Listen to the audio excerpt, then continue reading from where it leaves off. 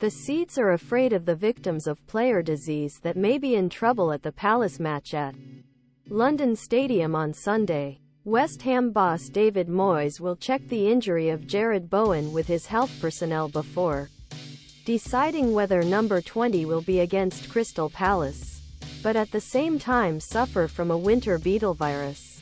Mohamed Kudus, Vladir Coafal and Edson Alvarez. We understand that he is waiting for the surrounding disease reports. There is fear that one of the two people have been really sick for the last few days.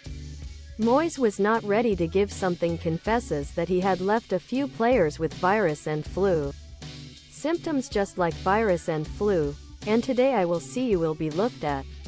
However, insider believes Bowen has a good chance and is unprepared to be very hopeful for the sick others.